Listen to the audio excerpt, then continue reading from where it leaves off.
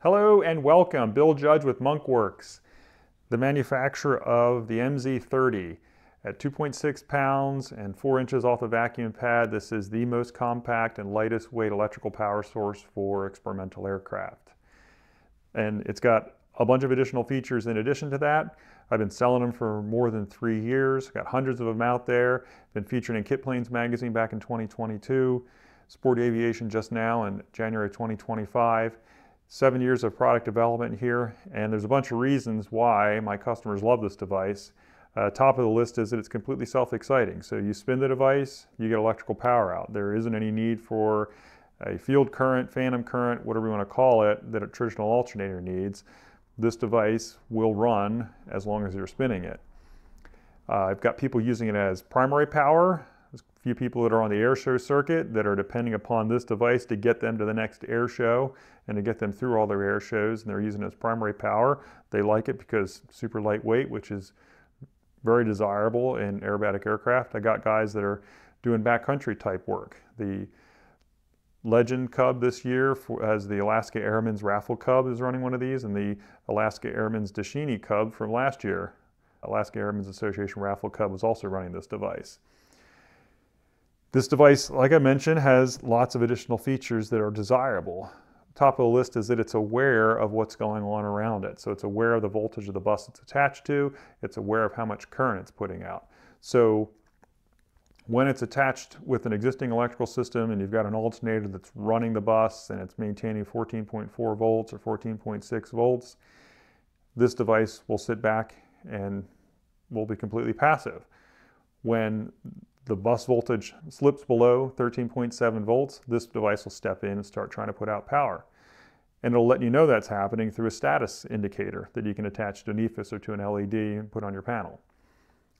And at that point, it's going to try and bring the voltage when it's set for in 14.3 volts in my recommended backup configuration.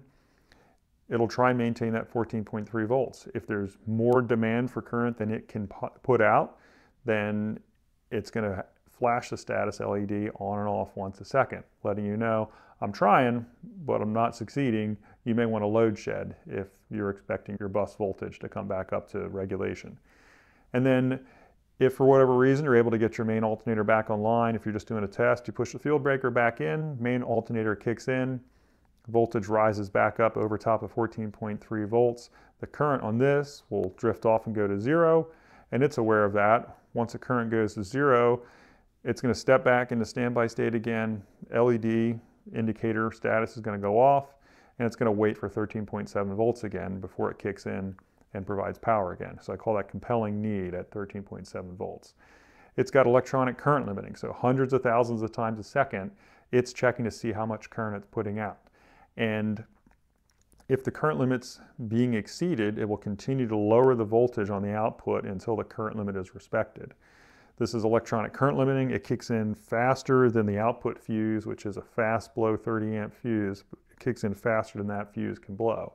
So I've got a short circuit demo in another video where I short it out over and over again with the wrench, and the fuse doesn't blow because the electronic current limiting kicks in so quickly. This is desirable for lithium batteries. A lot of people are running a 40 amp alternator or a 60 amp alternator, and they notice when they start up, their lithium battery gobbles up way more than the alternator is rated for sometimes periods of 10, 15 minutes. In that period of time, that alternator heats up to the point where the copper conduction losses become enough that it can't put out that much current anymore. And that's how an alternator current limits. This is bad for a handful of reasons. It's bad for the alternator. It's also potentially bad for your battery because you might exceed the charging rate for that lithium battery. It's also bad because you got to put larger wire on that alternator to plan for that additional current. It's bad for a bunch of reasons. The hard stop current limit on this device won't go over 30 amps. Might take longer to charge your battery up, but this device is perfectly fine with running at 100% duty cycle. You can run this thing at 30 amps all day long. Below 1800 or 1800 RPM, you're going to get 15 amps. Above that, you get 30 amps. And like I said, you can run it at its full rated load all the time.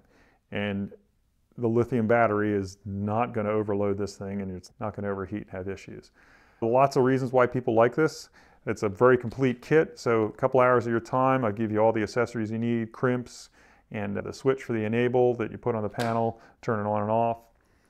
And there's a very complete installation manual that's on the website as well. There's the bench demo video that's worthwhile watching. I've given some talks at Oshkosh and turned those into videos that are worthwhile watching as well. There's an installation operation video that's a good jump start on the installation manual.